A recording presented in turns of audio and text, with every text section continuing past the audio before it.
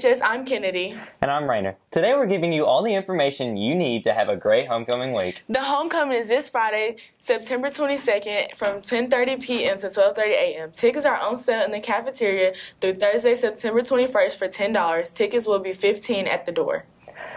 If you are bringing a student from another school, you must submit a date request form which you can pick up from the administration office.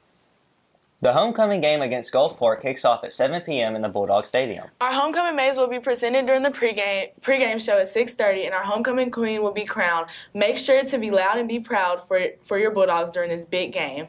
The theme for homecoming this year is Disney. Reporter Alexa Johnson has the weather for this week along with each day's dress-up theme. Hi BHS, Alexa here. This week looks like it's going to be full of sunshine. Today I'm here to discuss this week's homecoming dress-up themes. Monday is good versus evil. So make sure you come dressed like your favorite princesses, heroes, or villains. Tuesday is You Got a Friend in Me. So make sure to grab a friend and come out dressed as your favorite duo. Wednesday is Life is a Highway.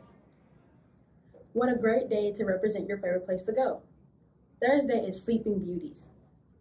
So grab your PJs and your slippers and get comfy. Friday is the most magical place on earth.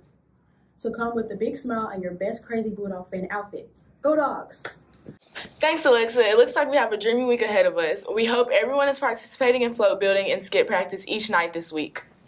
Talk to a student council representative for your grade to find out the location of your class's float building location. The homecoming parade will start at 6 p.m. in downtown Brandon Thursday, September 21st with the community pep rally in Bulldog Stadium to immediately follow. That's it, BHS.